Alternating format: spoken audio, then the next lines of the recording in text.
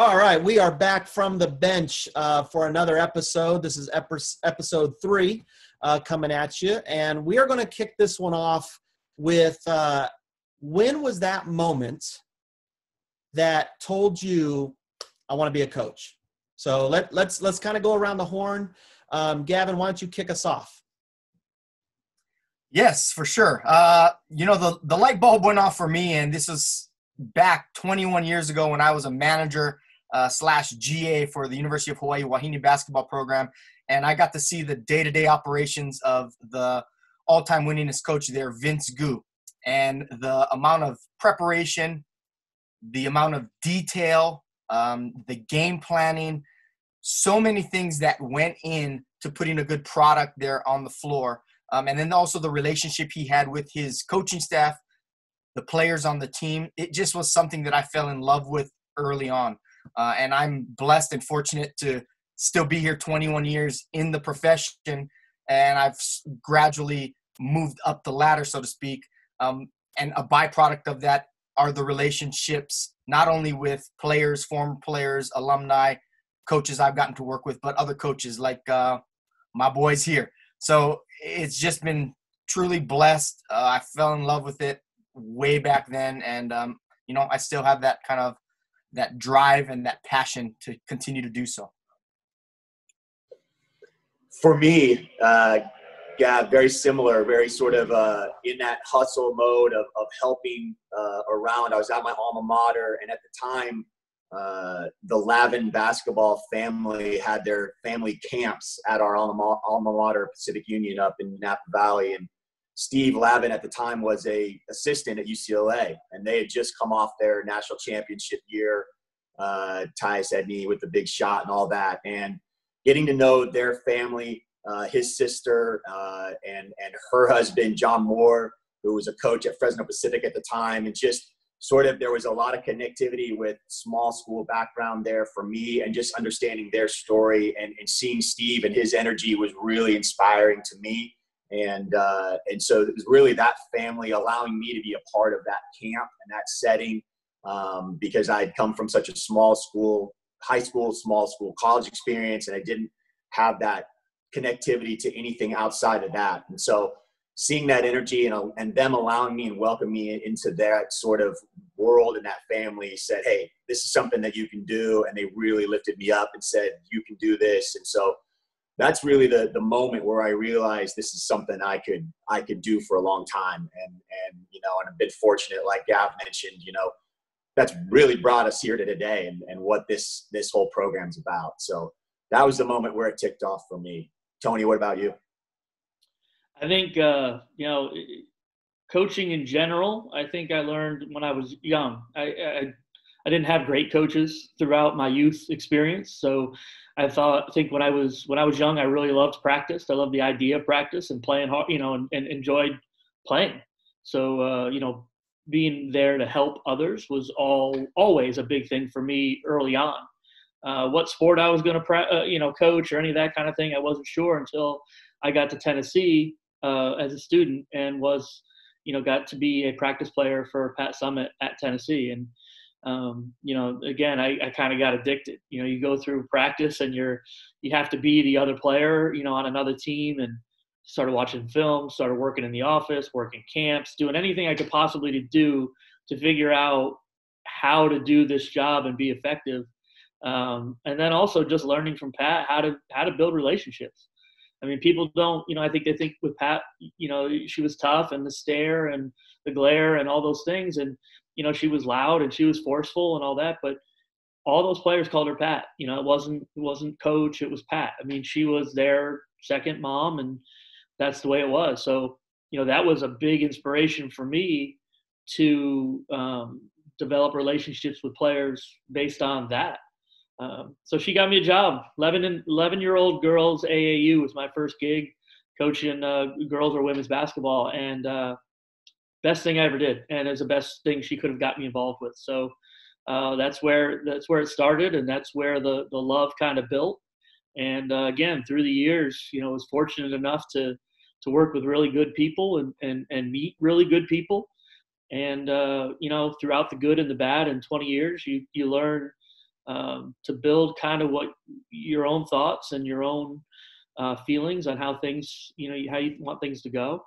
And I think that's one of the big things, is that if you don't learn from every positive and negative experience, then, you're wasting your time. So, I really tried to focus in on learning something new and doing every single job I could do to really learn the business and the profession and how to build relationships and all of it inside out. So, I really, I miss Coach Summit, and I really, I can't thank her enough for all she did to help build my thought process and philosophies as a coach going forward. How about you, B? Yeah, I played all sports growing up, and my dad was my coach for basketball, and I was this little 5'7" chunky kid, and I had to kind of start that conversation with him as a player to a coach, and I didn't know what it meant at the time, but just talking with him and telling him I don't want to be a forward at 5'7", I'd like to be a point guard at 5'7", and it just started that transition of thinking about the game a little differently in terms of just the strategies. And we would always go to basketball games, and he would ask about certain situations. So that's where it first, I think, fired up in terms of just the strategy piece. But I went to the University of San Diego, and I was on a boat during orientation week, and I was standing next to Maggie Dixon. We were both freshmen, and just started talking shop with her in terms of, what she was looking forward to and whatnot. And later on, a couple weeks later, she was like, "Hey, we practice against guys. Do you want to be that?" And I'm like, "Wow, like beat up on you all? Sure. Like I'm down with that, And so, I went up and met Kathy Marpy, who was the head coach there. And she kind of talked about, the role and whatnot. And that was back when it wasn't cool, right? Being a practice player wasn't cool because just no one did it. No one understood it. And it was just me and this other guy. Like I was the guard, he was the forward. But, over the next 3 and then 4 years of just being able to go up to the office and, start seeing all the nuances, the day-to-day, Gavin, that you kind of talked about. Like, I was up there and like, what's that? Well, that's film exchange. You got to, all the VCR decks, and you have to press record on all of them, well, what are you doing? Scouting reports, and so all of a sudden now, from what I think, the first conversation with my dad of becoming more of a strategist started turning into, maybe this can be a living type of thing. And if it wasn't for Kathy Marpy putting me in contact with Melissa Barker at the time, who was a head coach, former assistant to hers, I probably wouldn't have got that spark, because once I was there and working with her and whatnot, I knew it was what I wanted to do. I remember the count to a T. I sent 256 resumes out that summer and only got a call back from one, and so I think that's when I knew, like, this is what I want to do, whatever it took. And I remember Kathy Marpy saying, I wish I can hire you, but you're too close to the players right now because you're a student and whatnot. So I need you to go off and become a coach. And that one callback was McNeese State. And so ever since, I went out there with Bridget Martin, it just took off for me, so that was my start. Obviously it probably stemmed from my dad a little bit, but, I'm very fortunate that after 22 some years, I'm kind of walking into the 23rd season, so, but that's part of it, right? Like through the years, you get to coach, you get to mentor or be mentored, and then you meet good people along the way. And I think that's what we want to start telling, is kind of our story. We've met each other a long time ago, and we are still in the business. But that's kind of what we want to touch on with our guest today, Yvonne Sanchez, who's the assistant coach at Michigan. She will be on next. So looking forward to it.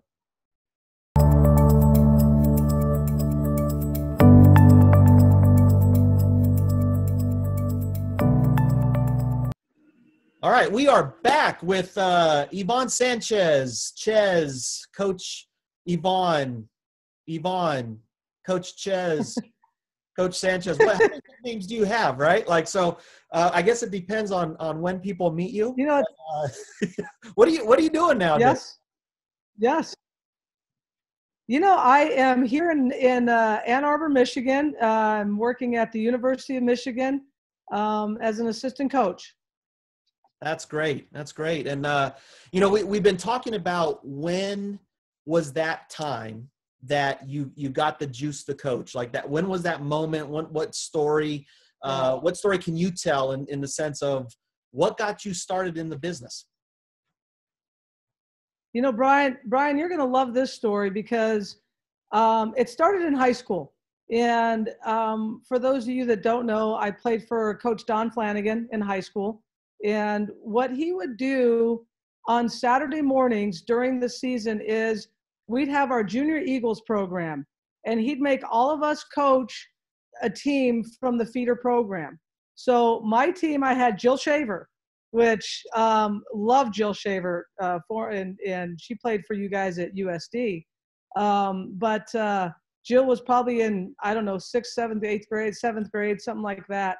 And on Saturday mornings, we would have practice, and then we'd have our Junior Eagles program, and he'd have a bracket, he'd have everything. And, you know, coaching those kids was fun. I mean, he didn't do anything part of coaching. We all had to do it. So every member on the team had a team. It was a lot of fun. So I think that moment, I was probably, I don't know, 16 years old. That's when I knew I wanted to coach. That's great. You know, off camera, we were chatting a little bit. It's like, we dare you, or good luck in finding one person who has anything negative to say about Sanchez. And we're like, yeah, no one, right? Like, everybody loves you. You've had such a long career, once a head coach, and all these type of great destinations and success at your coaching spots. In terms of that longevity, could you speak upon maybe 3 qualities or characteristics that have helped you and might be able to help a lot of the younger coaches breaking into the profession right now? You know, I mean, everybody talks about paying their dues, but you have to be a grinder. I mean, I started coaching college basketball in, I don't know, I think it was 91. I started coaching high school in 1989.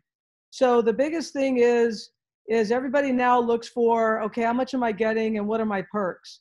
Well, in 1989 at the Academy of Our Lady of Peace, I got $750 a year, and I was ecstatic because, you know, I'm living in San Diego. I'm making $7 an hour, you know, working at a facility for abused and neglected children.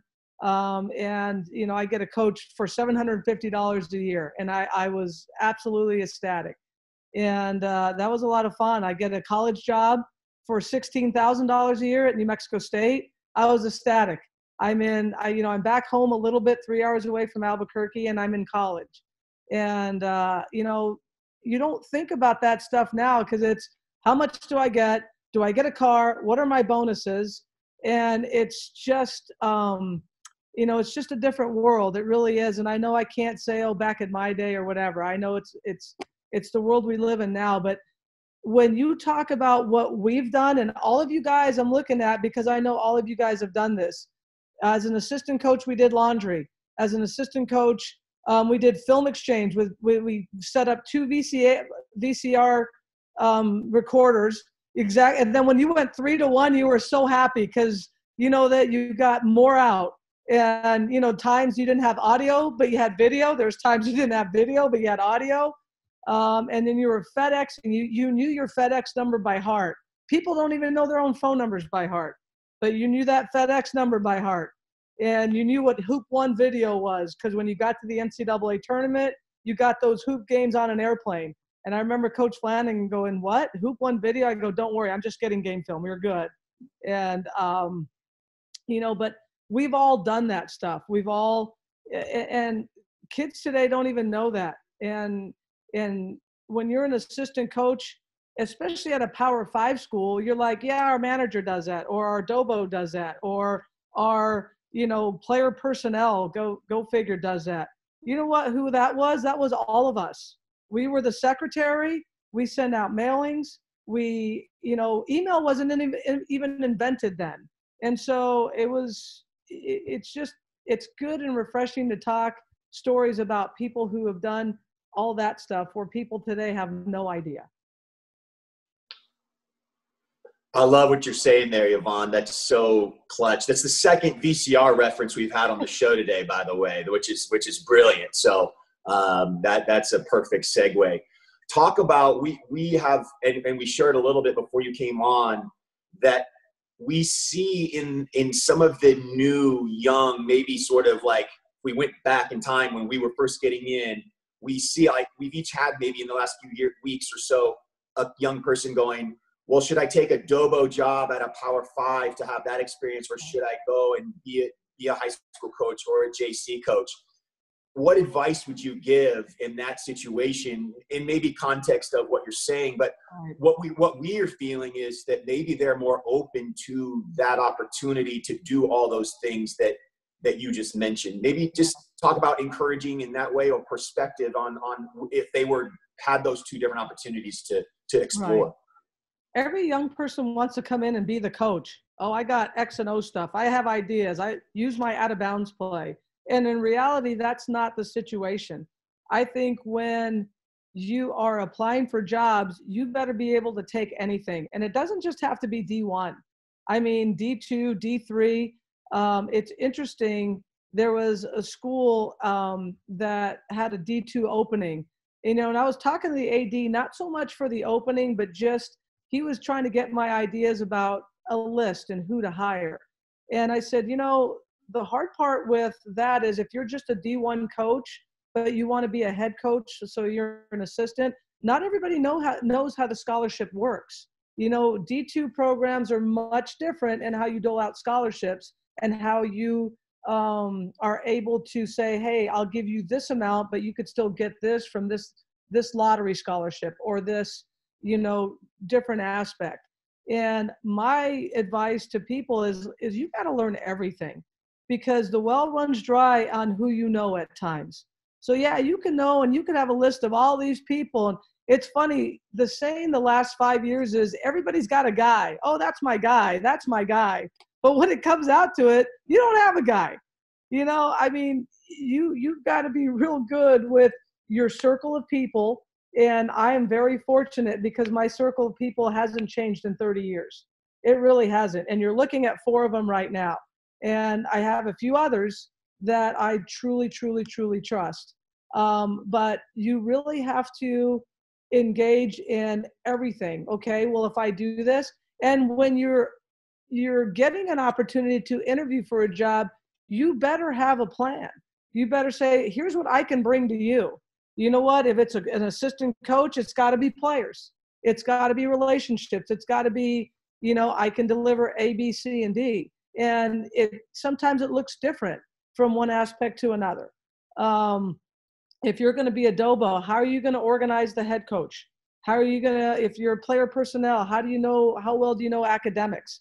How well do you know, different aspects that I can take the plate off a head coach? So, every head coach is different in how they want things. I've had different experiences with the people that I've worked for, in John Sutherland and Mike Peterson, in Barb Smith, and Don Flanagan, who is just a different anomaly with me because, we had a different bond than I did with all the others, and now with Kim Arico. So you better know, what you can bring to the table, and you can have a guy, and that guy could be, but if you can't bring anything, your guy's not going to be your guy anymore. So there are different aspects. So don't just bring in, because I've coached high school, I can bring you an out of bounds play. I mean, a lot of head coaches don't want the basketball aspect of it. They want other stuff. What's up, Yvonne? How you doing? Tony, what's up? I just wanted to kind of expand on what you were just talking about. Like, it's the difference between knowing people and I guess knowing who they are and being able to pick up the phone versus having a real relationship with them. And if you can maybe talk about the difference of the two things, as well as how both of those types of relationships have helped you through your career building to becoming a head coach. I think when we first started, or when I first started, it was always loyalty for me. So I started at OLP, and I was very loyal to Sister Dolores, and she's the one that hired me at OLP. And to this day, I still keep in touch with her. She's since retired and is doing different things with our archdiocese. But I mean, that was my first coaching job, with being paid and everything. And I still am extremely loyal to her. And, there's nothing in the world I wouldn't do for her. When I got to New Mexico State, it's really real, with Mike Peterson and with the university. You're not only loyal to the people, but you're loyal to the place that you work for. And, you have to be. If there's things that are going on that you don't agree with, then it's your position to leave. You don't, it's not up to you to say, oh, I don't like this and I'm going to badmouth everybody. No, you know what? You can get up and walk away. And I know it's not so easy for people, but it is better in the long run to do that and be disloyal. New Mexico State is a place that I will always be loyal to. Mario Mocha, who's the athletic director there, I mean, we'll speak every once in a while, or I'll send him a text, or, I follow what they do still over there. And I still have a lot of friends over there, and I still have a lot of admiration for what that program does for very little. San Diego State, I was only there really 9 months. And I would have probably been there longer had New Mexico not opened up. But I appreciate the things that Barb Smith did for me. I learned a tremendous amount from Barb Smith, even though it was a short period of time. And I'm still very loyal to San Diego State and follow them and want them to do well. And obviously New Mexico is a different entity. It's hometown. If you think about the places, I was at OLP for 4 years, New Mexico State for 6. I mean, I know San Diego State was the anomaly, New Mexico for 16 years. And there's a different quality there, but Coach Flanagan's still Coach Flanagan, and he did things his own way. And people have to understand, like, for us, it was getting him players. I mean, he was always the high school mentality.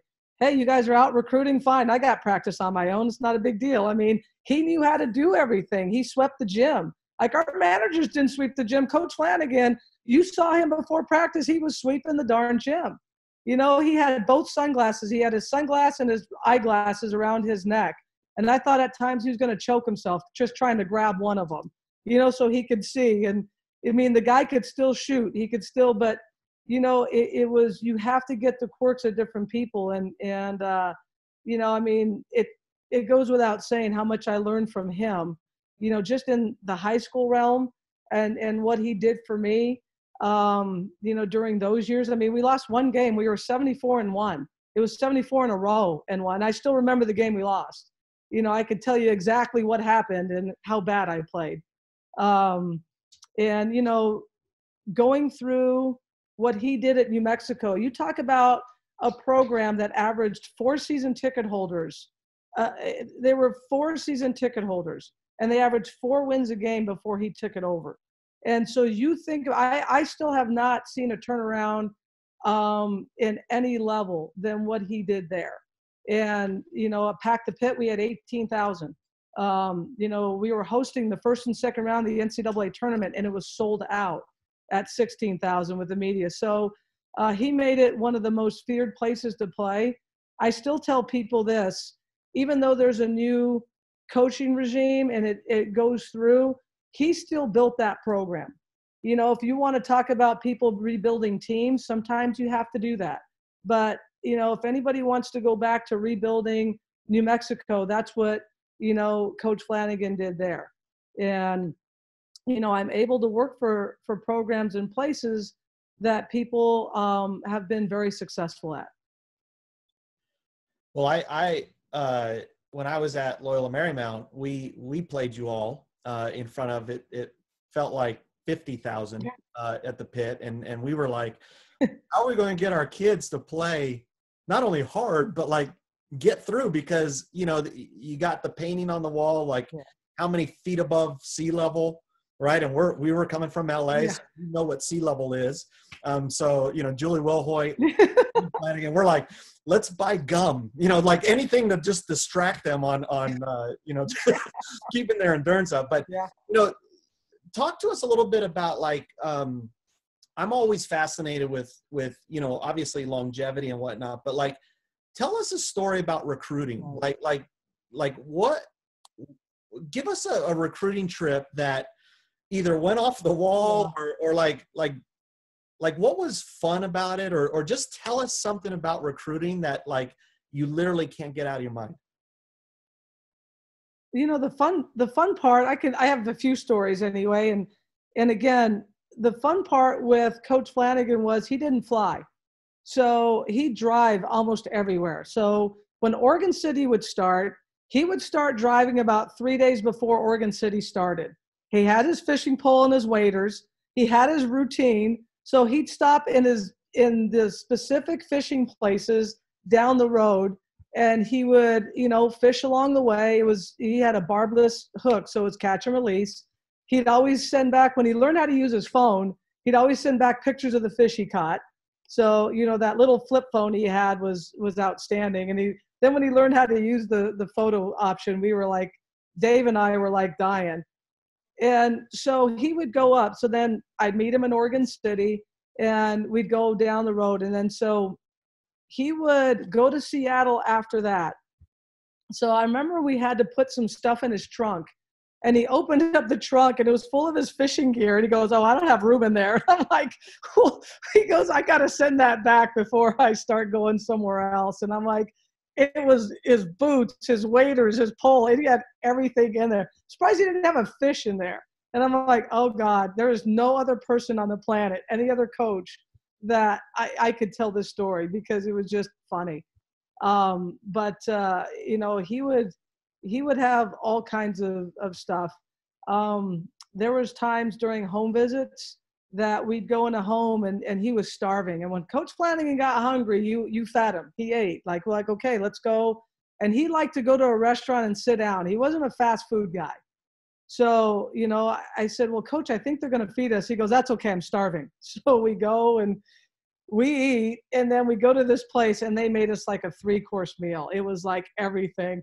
So I see him shoving food down his throat. I'm trying to, you know, I didn't eat as much, but by the time we left that house, I think he might have got sick. He was so full, but he ate everything. And it was just like, and I think, I mean, we got the kid, so it was well worth it. But, you know, he would just, he was very unique, and which made it really well. I mean, he related to a lot of families just because of the amount of stories that he could tell in a home.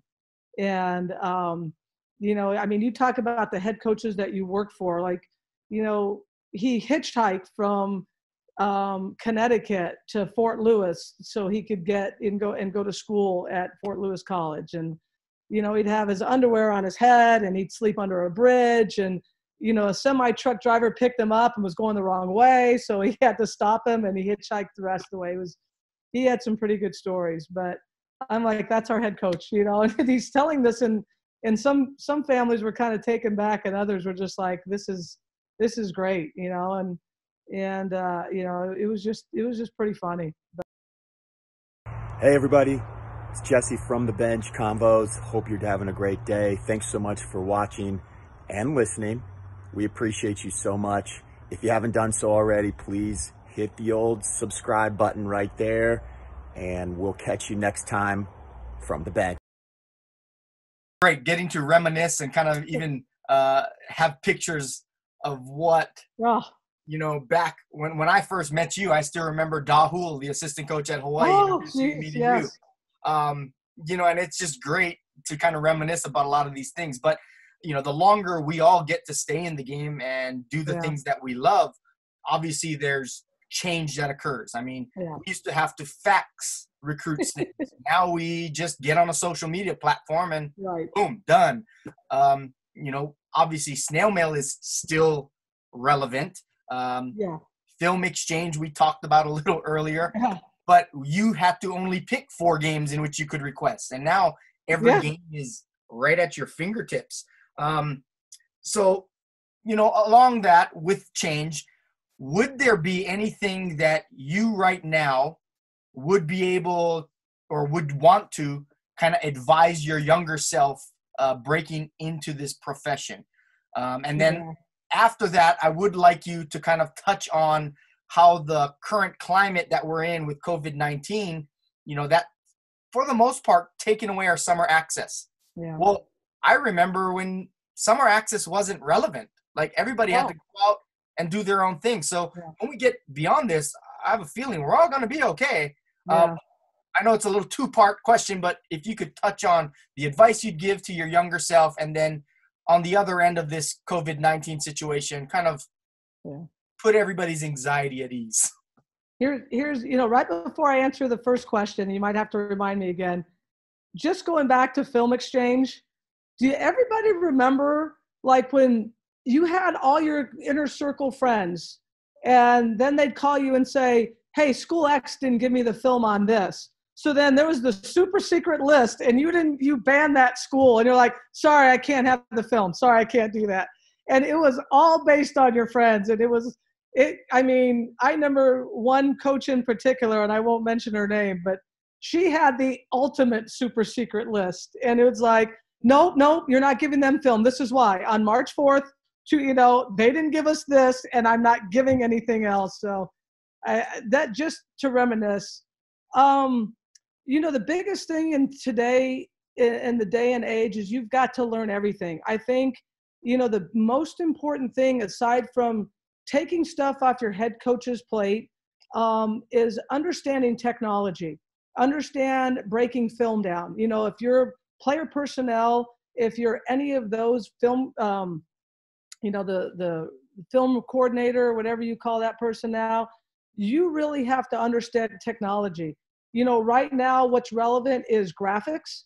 If you can learn how to do graphics, if you can learn how to do film breakdowns, individualized plans, different recruiting technology, that's what everybody's looking for. What is relevant with kids? I still think mail is relevant in certain terms because I still think kids like to open up mail and get notes, but I do think you have to send that kind of early too in some form, and then they get, the hard copy later, or whatever that may be. It's an instant gratification.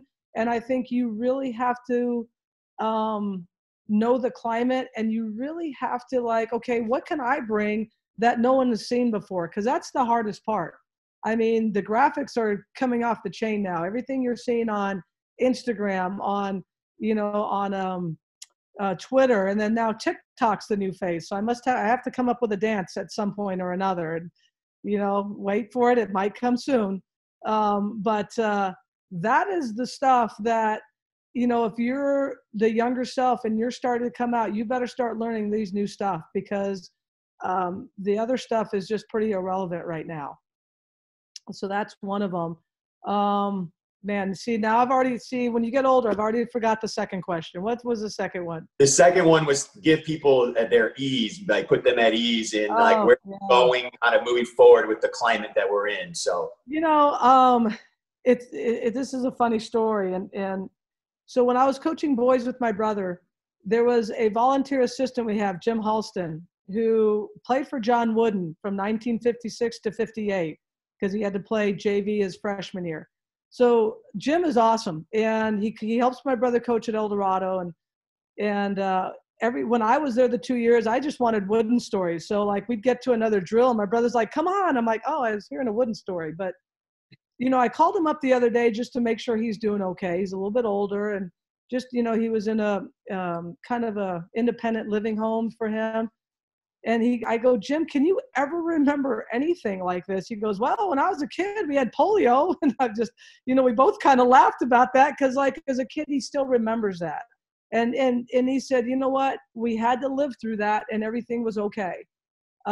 This is, with the same pandemic, we're going to be okay. But you know what? There's going to be people we know that are going to get it.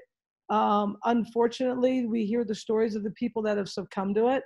And, that's the unfortunate part. And it's really, really taken everybody back. So as much as we want sports back right now, there's a bigger picture. And what the governors are doing are the right thing. I realize that the unemployment rate nationally is out the roof, but we really have to be careful with what goes on. And sports has just taken a back seat. I'm not sure what's going to happen in June or July. Nobody really knows. I'm hoping that each month we get a semblance, but with universities that we're working with across the country, there's different plans. Some are just doing online courses for summer and spring.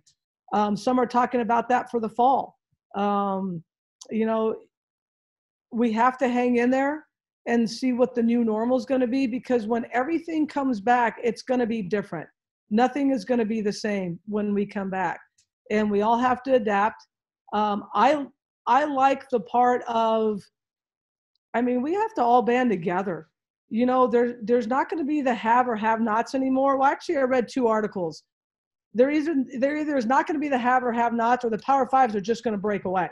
And who knows what's going to happen with that, with the money situation. I like the fact that maybe we can all band together and have a sense of parity with everything, especially with the money that's being doled out, obviously with the football money. There are schools that don't rely on football money, that don't even have football, that'll probably be okay. And some of I think of the West Coast Conference and, those schools. I think of, the ones that are kind of in between, the Conference USA or the Mountain West, which relies heavily on football money and going to play places that get $1 million, $1.5 million to go play at a Power 5 school. They might be in a little bit of trouble early. You look at the scholarship situation. I thought about this. You watch the WNBA draft and a kid like Kennedy Carter goes out early. Well, there's not a WNBA season because she got to go back to A&M.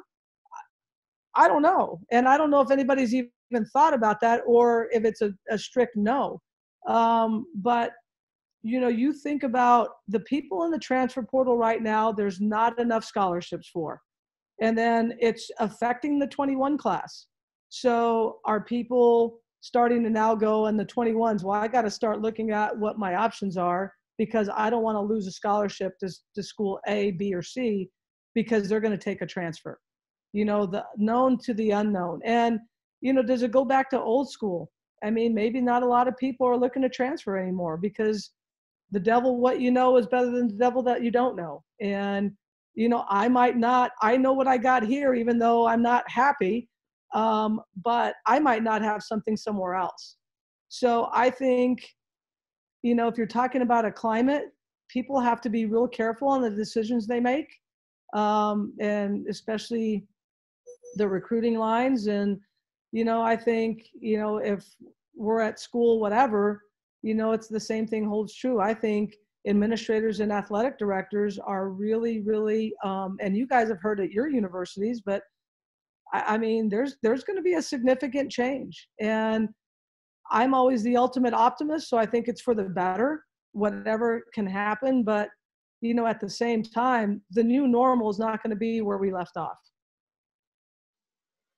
Such great points, and you dropped so many nuggets that we could sort of drill down, and we'll have to have you back on. We'll drill down into some more of these things. I want to segue a little bit and sort of tie in. Gavin talked about how we used to summer. We didn't have contact with our current roster. Right. and in Division II, obviously we don't have that, and just so maybe segue that idea into a little bit of some of the conversation, and maybe, 1 or 2 things that from your perspective are important, regardless of which direction we go, whether we have contact this summer or those of us that don't. But what 2 things maybe that stand out that in your experience tell you these are 2 things that we've got to do with our current players, say in the short term, the next, month to 3 months, whatever that window is going to look like. But what is that? What are 1 or 2 things that you just know that experience tells you are going to be important? You still have to engage with your players, and it doesn't always have to be a basketball conversation. Hey, how's your family? I know mental health is a big piece across the country. Some kids, might not deal with it the same as others. And we think, again, they're athletes and they're mentally tough and whatever. But we've got to get a psyche of our team, of our players, making sure that they're doing okay. Some can get stir crazy. Some might find another hobby. I know that they're still engaged in basketball, maybe not at the same level that we would like them to be. But at the same time, you got to make sure that they're doing okay, because that's first and foremost. And when you know that, then, you stay engaged with, how can we help you through this time? I mean, it's a good time to sit and listen instead of doing all the talking. I know with our kids and just people that I've talked to, they want to get out and just shoot the basketball. I mean, they want to get to a park. They want to get to a gym, even if it's by themselves. Some have access to that, others don't. But if they can, stay engaged in, the climate and in the team. I know our kids are having conversations with each other. That's a great way. No one left behind. Make sure that they're doing that now. And as coaches, I mean, I think we've done a really good job of staying engaged with our players and giving them updates on what's going on. What can possibly happen. And, you don't want to scare anybody, but no one does know what's going on. This is kind of the one time you just don't know.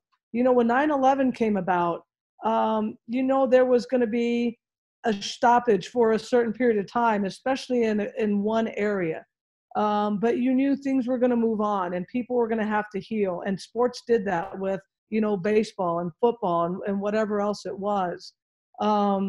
This is just really, really different.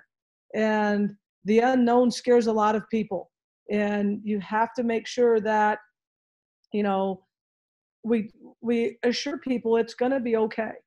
And it truly is going to be okay. And we have to understand that. But, at the same time, we have to get a clear picture of what the new normal is going to be so we can prepare our kids for it. We can prepare the future for it. And even the coaches. I mean, this is new to everybody. I was thinking about your TikTok dance that you were talking about, and I was trying to recall the last time I saw you dance. It might have been St. Louis. Could have been. And which was awesome. By the way, if anybody is watching, that TikTok is about to be special. It might be from Elaine. It might be like Elaine from Seinfeld. It may have to be one of those, but those WNBA parties were always fun to go to. Absolutely. I guess what striking about your conversation about Coach Flanagan and just the recruiting stories, I guess, which was big, was the genuineness of it and him. Yeah. And I guess if you could kind of comment on what you feel like in recruiting now, how much, not necessarily just you, but just things that you hear from other places, how much of the communication is genuine and how much of it is sales? And what you think, which one leads to better retention as we talk about the transfer portal, and what other pieces of that can help you retain student athletes without them moving on? Yeah, I think in general, you have to really get a feel with the kids that you're recruiting. You've got to get information. Who's their significant people around them? Who's their circle? What do they enjoy? Is it just a basketball piece? Is it, kids have a lot of different things, especially on social media. You can learn a lot from social media with certain kids and what they like and don't like. Getting into, their high school coach, their club coach, whatever that might be. But I think there's still a genuineness and I think it comes from, where you are and where you work. You have to believe in the places that you are, and that's another thing with younger coaches. You can sell a lot of things, but people know when, you're talking, when you're not genuine in selling the place or the people that you work for and work with. And if you're one of those people that are recruiting or are working at a place 1 foot out the door, what's my next job? I think that's really, really evident. you have to, and you know what, you're not going to get everybody you recruit. You're not going to, but I think you can reach everybody you recruit. You really can. And I do think having conversations with parents, having conversations with, kids, with club coaches, with, significant people, knowing different things about them that, maybe doesn't show up in, the other aspects. That's really important. I mean, there's just like little pieces that you can get if you dive deeper in. And I really think people know when you're using a sales pitch, as to when people know that you really care about them and you're going to care about them for an extended period of time, not just for 4 years, but for a lifetime. I mean, again, we've all talked, and how many kids do we still keep in touch with that we didn't get? And that we're helping still to this day. And this is what this profession's all about. And I know we didn't dive much into it, but it's not for us 4 and us 5 actually with B-Row, because he probably has to do dad duties right now. But for all of us, it's about helping others. It hasn't just been about who plays for you and I'm just going to take care of the kids that played for me. I mean, how many times have we answered a phone call with kids that didn't play for us, but you're like, yeah, what do you need? And what do you need me to do for you?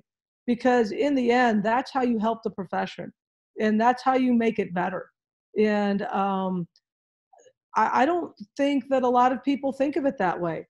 I really don't. And I think even more so now than ever. I think when I first got into the business, people had a genuine passion for basketball because you didn't make a lot of money and there wasn't a lot of perks. You just wanted to be around the game. I mean, when college finished, we played every day. We went down to Balboa Park, if you guys know San Diego. We played down in South Mission, outdoors. We went to USD and played Monday, Wednesday, and Friday because I worked swing shift when I was a high school coach. So I either worked swing shift or graveyard, and I didn't care how much I slept. We went and played pickup, and God forbid you lost because you were like, dang it, then you won't get on for an hour or two. And sometimes you didn't get on again, so you just sat and watched. Brian talks about your mentors. Kathy Marpy is one that I will mention as a big-time mentor to me. Cassie Macias, my old college coach, who I still keep in touch with today. Kathy, I would go to the gym and watch practice during my college or coaching high school. And she would open up the gym on Saturdays, and she would have her players. It would be all of us, and we'd play some big-time pickup basketball. I used to work Long Beach State Camp, and Joan and Michael Abraham and Glenn McDonald. Glenn McDonald's a great trivia question. Who made the winning shot in the triple overtime between the Boston Celtics and the Phoenix Suns with Paul Westphal? Glenn McDonald, people. Great trivia question. But, and I remember taking Michael McDonald, his son, to Magic Mountain when he was, I think, 10 years old. And Michael was a big-time player for Stanford, and him and his wife are doing really well in Boston. I mean, again, it's the relationships. We played pickup basketball over there. Long Beach State was going to the Final Four. So do you not think like those pickup games? I was working Blue Star West for Mike Flynn. You think those pickup games, they were just like unbelievable pickup games that you just played till midnight. And then you'd go out for a little bit, and then you'd have to be up by, 6:37, and you'd be back working Blue Star or Long Beach State camps. So those are the things I remember the best. We didn't get paid a whole lot. I remember taking vacation from my job, so I got paid even less, but that's what you wanted to do. I think people in this day and age still have a passion for the game, but it's not, I don't know if it's as much as we had, because I don't know if people will, I'm not sure if the new ones coming in and the young ones coming in, if you can tell them, you know what, you're going to get paid 10 grand. You're probably going to work, 12 hours a day, and you might get an assistant coach's spot. I'm not sure how many people would take that in this day and age. I really don't. So, for all of us, we're going to stay in it until we no longer have that passion. And I don't think that'll ever come, because if it's not the college game, I'll go, and I think all of us are the same way. I'll go teach a kid in a park. I'll go open up a gym. I'll do whatever it takes. And I just want people to succeed. And, I've coached on both sides. I've coached on the guy side. I've coached on the girl side. And, it's fun when the people that you're associated with are successful. It really is. That's why you do it. I just want to share, one of you guys can ask the last question, but speaking about that and, the character, Sanchez, that you have, and the genuine feel you have for relationships. I still remember I'm an assistant coach at, Idaho. I go to Augusta, Georgia for the first time because obviously at Idaho, there's no need to go to Nike Nationals because we ain't getting a kid from there. But we just so happen to be, recruiting the 12th player on a team out of California. So, we head out there. Sanchez sees me. We have a relationship. We're talking. She throws out an invitation for me to join her and a bunch of her friends for pizza. And I would have been probably at the bar ordering takeout, going back up to my room. But just something like that speaks volume of just your heart and your compassion. And I am so happy that you are one of my true friends in this industry. So thank you very much. Little gestures like that, man, go a long way. I look to pay that back any chance I get. Here you are, a head coach at New Mexico, and I'm, an assistant from Idaho. You don't need anything from me. I can't offer anything to you, but here you are looking out for me while we're out recruiting. And that's never fallen out of my memory. And just thank you for that. So I'm going to turn it over to Jesse or Tony. But Sanchez, thank you very much, man. It's awesome. Hey, you know what? I probably thought down the road that I might be invited to a podcast at some point or another. So let me invite this guy to pizza. Love it. I want to echo Gavin, and I think you've always done this, and obviously we had some other friends that are kind of in the circle that have always been kind of there for us. So when you said you had the super secret list, I know exactly who you're talking about. That had the ultimate super secret list. Yes. But I think that's the fun part about doing this. I know through the years it's been great with these guys. But, going through, the years with you. And I think, we played when I was at Northern Arizona, we played down there and Jess, to talk to your and Gavin and Bee's point about playing in the pit. You guys were good too. We took everything we had to beat you guys that year.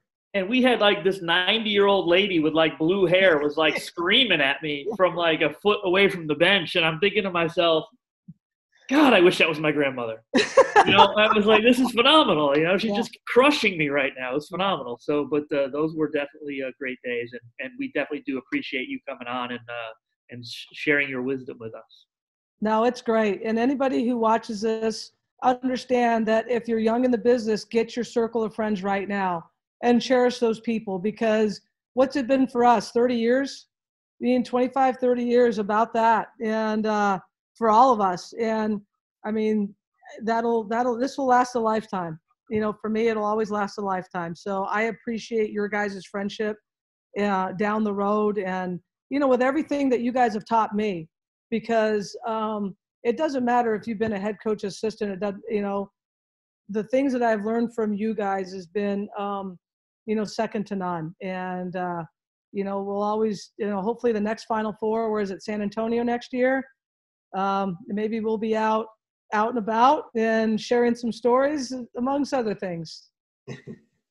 Guarantee we're going to be out and about to reconvene and continue the conversation. I'll wrap it up too, and then B, I'm sure we'll jump back in. But I just really want to say, Yvonne, my Chez story is, I think it was the first time I was coaching at the University of San Francisco and going to Oregon City, and I'm in the lobby of the host hotel and just start a conversation with you. And I think, to your point, the reason you have been in this so long is that you're not afraid to ask a question of somebody and get help on something else. And I think that if that was the advice that I learned in that moment with you as a young assistant, that was the thing that I think that we're all trying to help use this platform to help young coaches, to help other coaches in our profession grow and be willing to ask for help, ask for something they don't know. And I think that has been the joy of having a relationship with you for so long, is there was never, is never, has never been, I'm at the mountaintop. It's always, I'm trying to learn and I'm trying to be better. So thank you so much for that, and instilling that, and having that relationship with all of us. And it means a lot to us. And thank you so much for your time being on the show with us today. Yeah, this is a great thing, guys. Thanks for having me.